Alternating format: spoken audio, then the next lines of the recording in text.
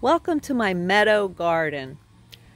This used to be very well landscaped with several plantings and mulch, but it got a little overrun and I started experimenting with letting some wildflowers grow in here, and it's been really nice.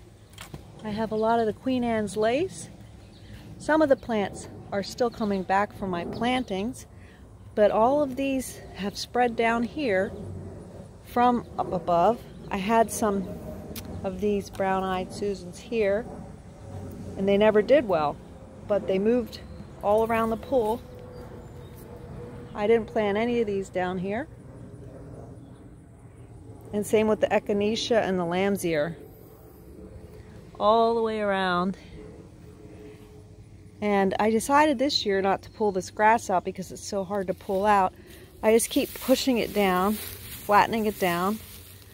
And I have the bee balm here. It was much more blooms last week, but the Queen Anne's lace is going strong. And I have some of this milkweed that was really fragrant and beautiful in the spring.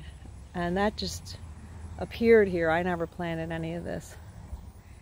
And it just, it's amazing that, you know, if you know what weeds not to pull out, and you start selectively letting some things grow, then you can end up with a meadow garden.